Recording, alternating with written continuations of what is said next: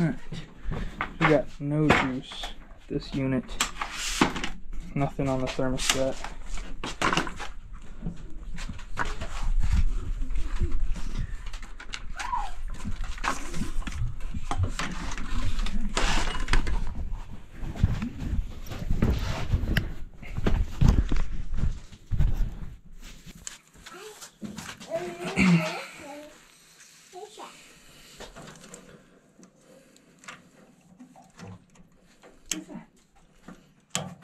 Hungry? You want some more food? No, still got nothing.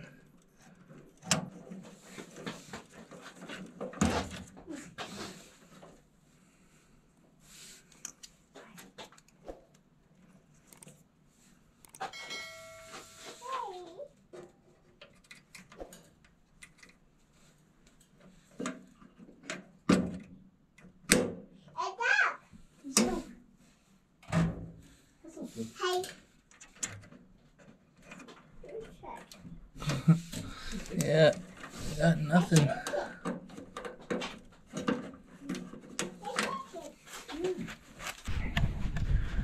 So our power, we got no juice here.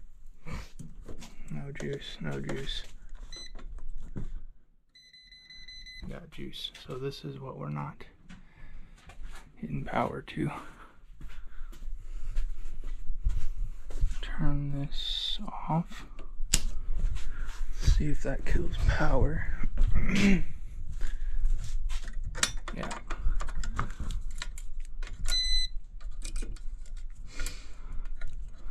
This is the most ghetto thing I've ever seen.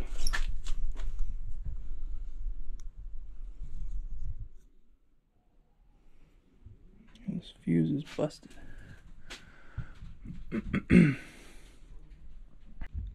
Alright, so we got some new fuses here. So I'm gonna thread this in and hope that this thing will work nice and tight.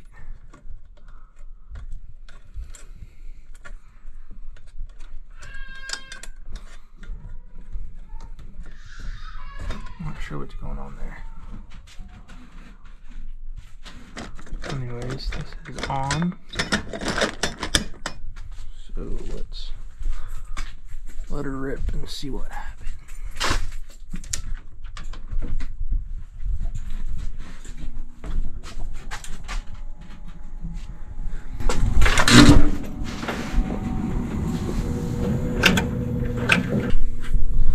Not sure if you saw that, but it basically arced.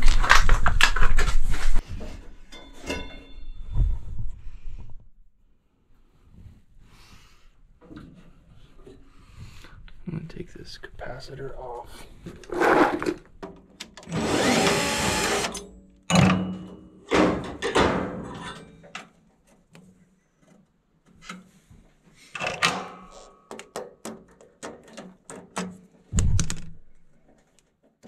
I'm not sure if this arced.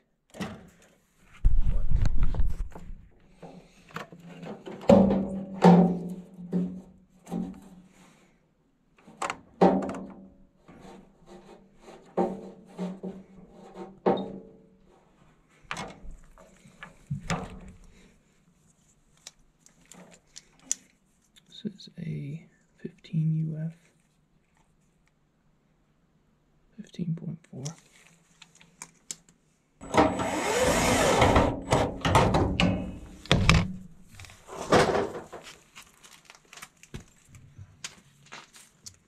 I'm gonna check my voltage at the fan. So between neutral and our heat. So heat is this blue wire, neutral is there. So we're gonna see what voltage we've got. And this thing's buzzing. Low heat. Well, let's test that one.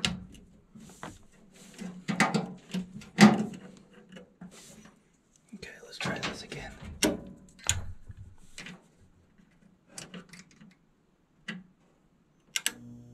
120. And nothing's happening. So this motor is bad.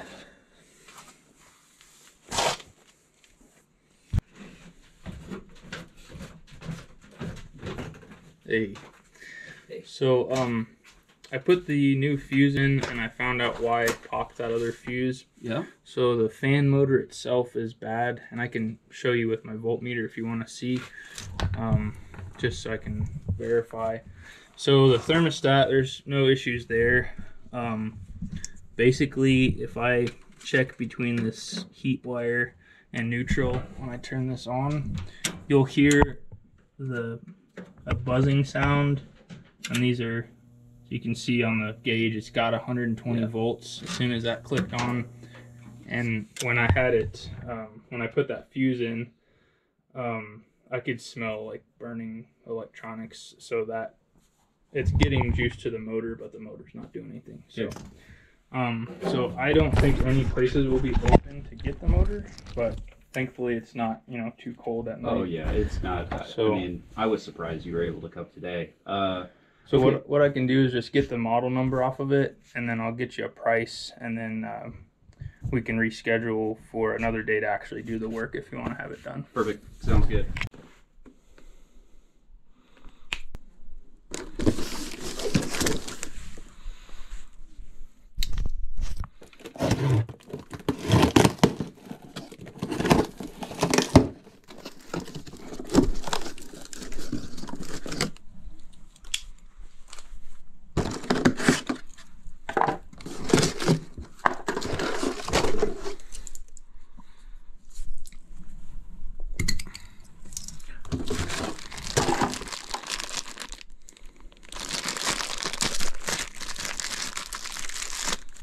I'm gonna assume these go. Yeah. All right. Let's get this puppy taken out.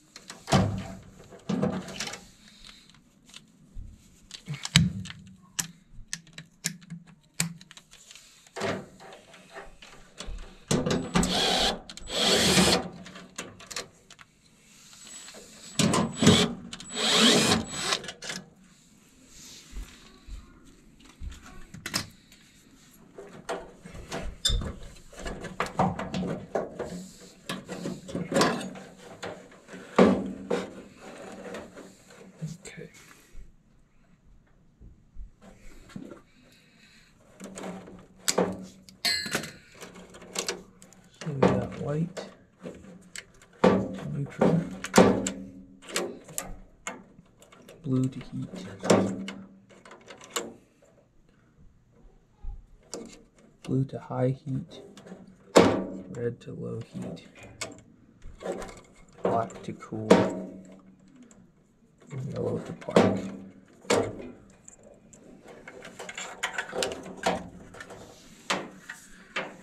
Got this limit switch here. If I can get it off without breaking it. Okay. Set that aside. And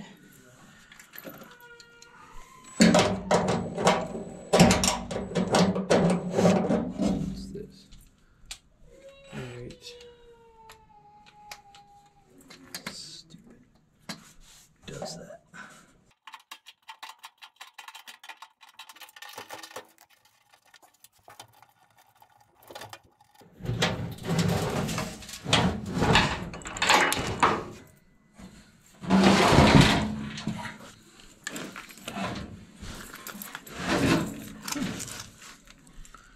Interesting.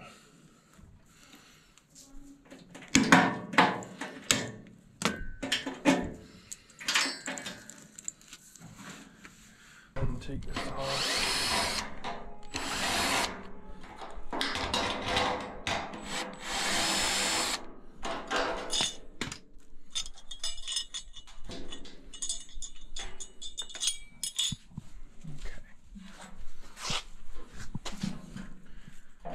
break those loose first. I wonder if this will fit. Oh, dude. It's like it was made for it. Awesome.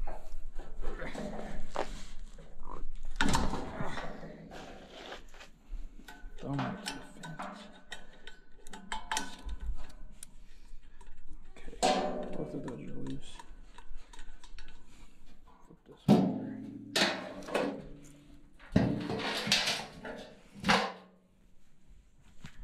2 5/16.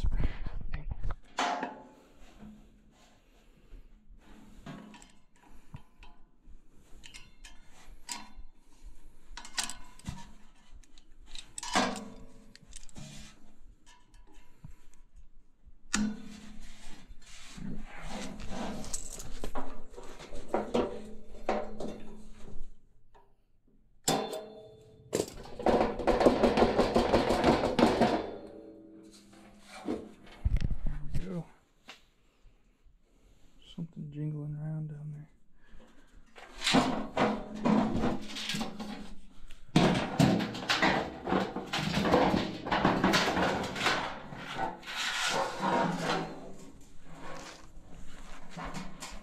Okay. Easy enough.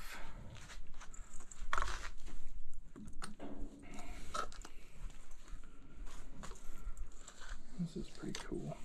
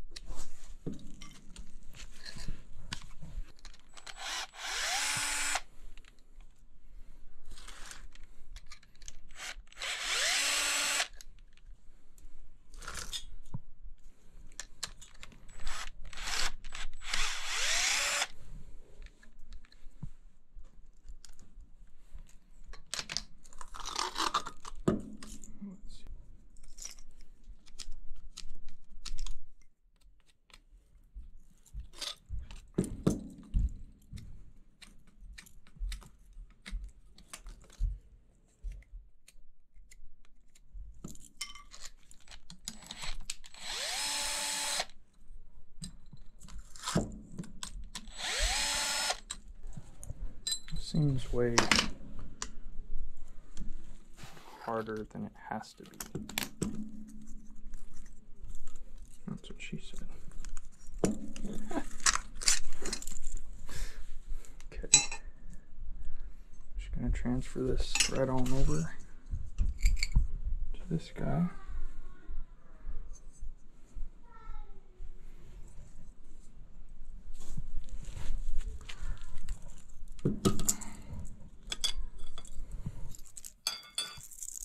Put our grommet.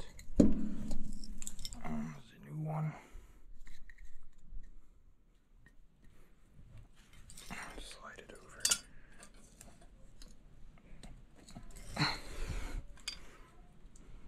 Just like that. Okay.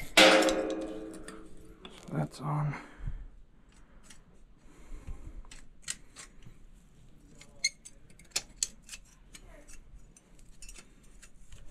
Like that.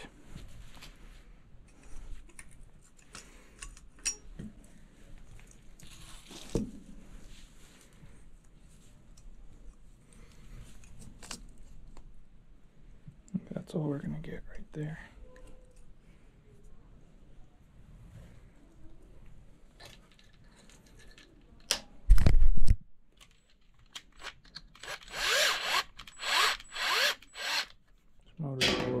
deeper than the other one.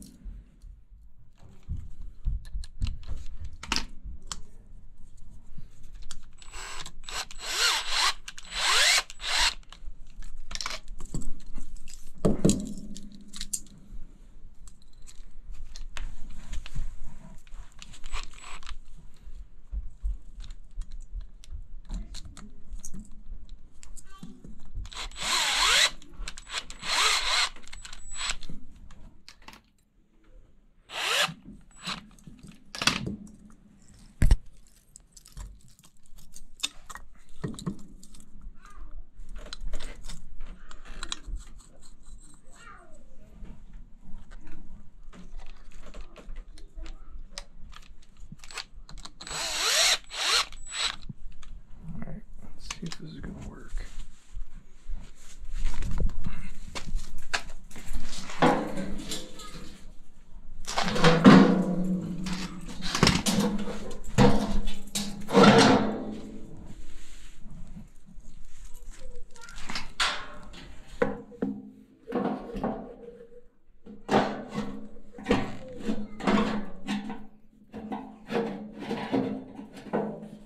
Looks like it'll work.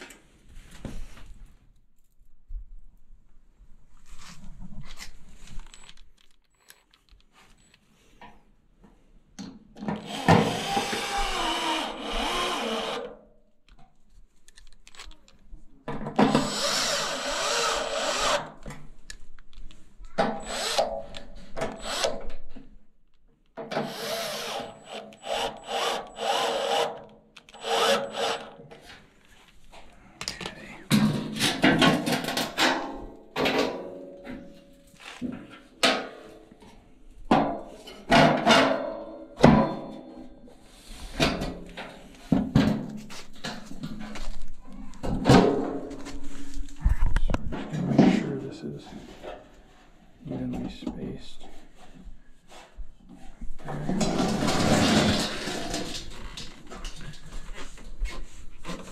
Gonna make sure this is lined up right there.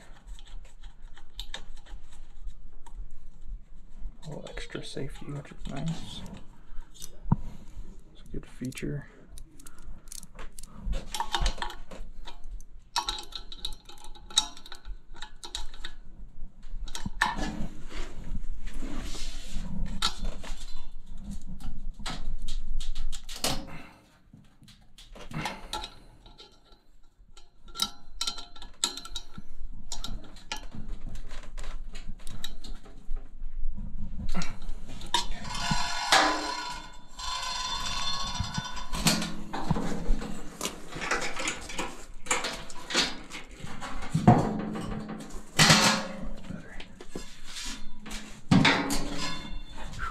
There. That's awesome. Okay. Slide this bad boy back in.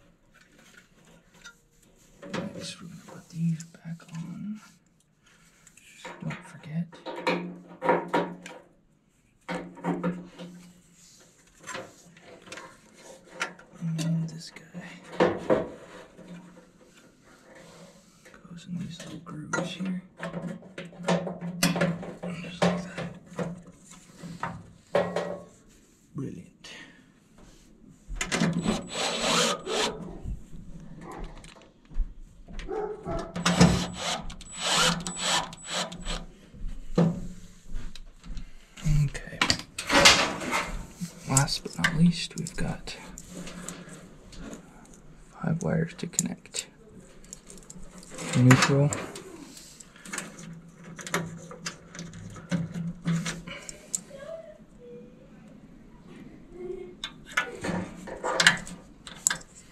Red goes to low heat. Blue goes to high heat.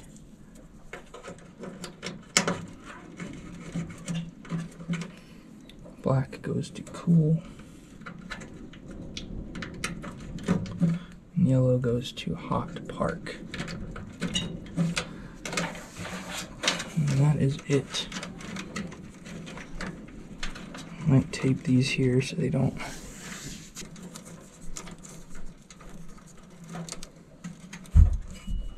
Alright, that's it.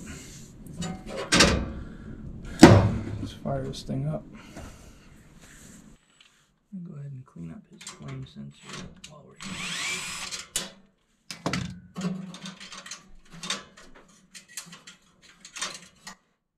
how dirty it is. It's probably going to start acting up.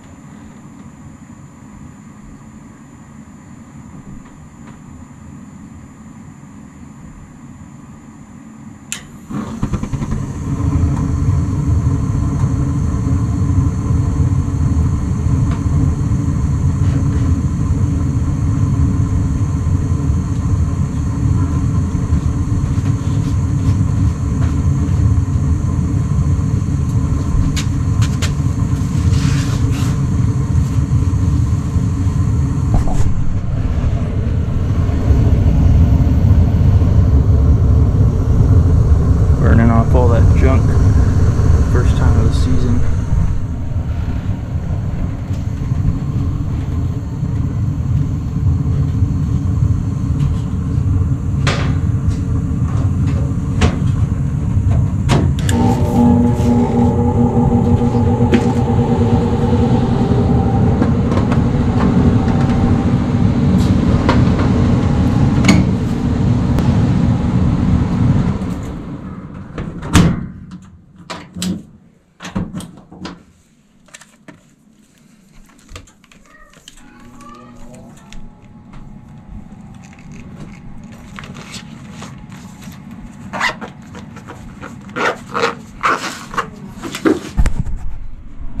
Got my screw in there.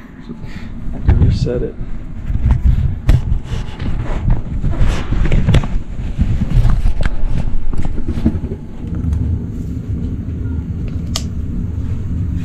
This light is awesome. Streamlight Stinger switchblade. Do it both ways.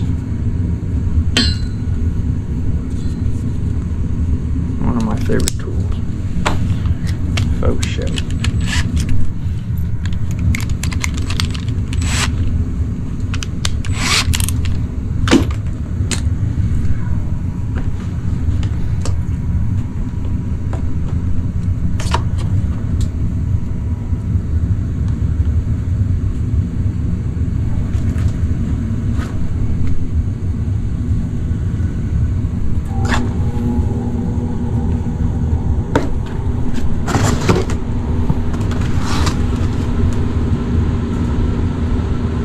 We're in business.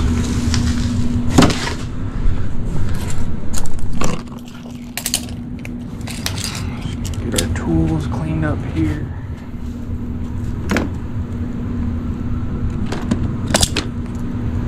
Well, thanks for watching, guys. I hope you found this video helpful. If you have a Trane furnace and it's doing something similar, to replace it is really not a huge deal. The only little snag that I ran into was the 2 bolts that hold that squirrel cage in place were a 3/8, which is a little bit different, but I'll put a link to a 3/8 5/16 swappable nut driver in the link, as well as all the other tools that I use on a day-to-day basis. If you use any of those links, it helps me out a little bit, so I appreciate it. Hope you guys have a wonderful rest of the day, and we'll see you for the next repair video later.